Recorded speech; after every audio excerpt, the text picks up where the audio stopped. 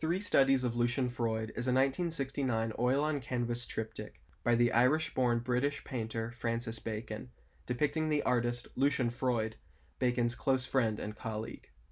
Bacon considered this work among his personal favorites, with the three full-length canvases measuring 78 inches by 58 inches each, and are individually framed. Francis Bacon was born on October 28, 1909 in Dublin, Ireland. His family moved often, living between Ireland and England throughout his young life. Bacon, in reference to his childhood, described life as something cold and hard, like a block of ice. He reported multiple times that his father was abusive towards him at an early age, frustrated by his early showings of homosexuality. In 1927, at age 18, Bacon began living on his own, moving between London, Berlin, and Paris. While in Paris, he saw multiple art exhibits, including a 1928 Picasso exhibition at Paul Rosenberg's gallery. Bacon is quoted as saying that upon seeing Picasso's work, he thought to himself, well, I will try and paint too. Bacon's first painting to attract public attention was 1933's Crucifixion. The painting hinted at what would become Bacon's signature style, with rough brushstrokes and an intensely dark background. Unfortunately, it was not well received, and disillusioned and frustrated, he abandoned painting for nearly a decade and suppressed his earlier works. By 1944, Bacon had gained confidence.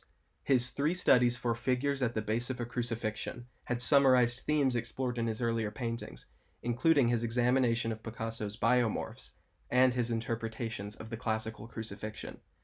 It is generally considered his first mature piece, and Bacon regarded his works before the triptych as irrelevant.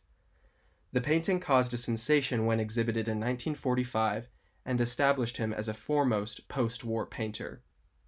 Remarking on the cultural significance of three studies, critic John Russell observed in 1971 that there was painting in England before the three studies and painting after them, and no one can confuse the two.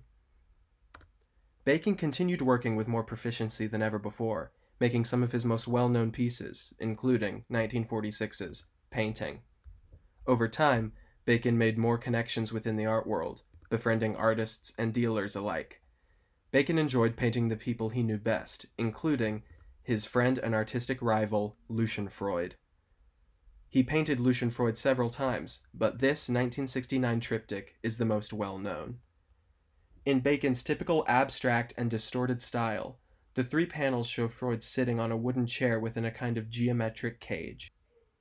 Freud is sitting with his legs crossed, appearing very relaxed in his posture, even though his face is obscured and unclear. The color choice for the backdrop is unusually bright for Bacon, typically choosing darker, moodier tones. Behind each figure is what appears to be a headboard of a bed, originating from the set of photographs of Freud by John Deacon, which Bacon used as reference.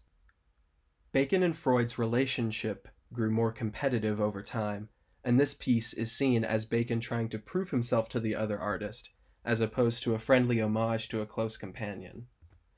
Bacon's brushwork is in full force in this piece, using a loose hand and highly abstract eye to capture the figure, particularly on the flesh and faces.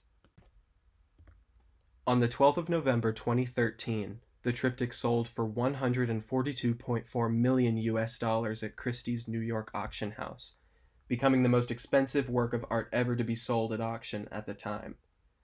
The triptych was lent to the Portland Museum of Art for a brief public display and has been in a private collection ever since.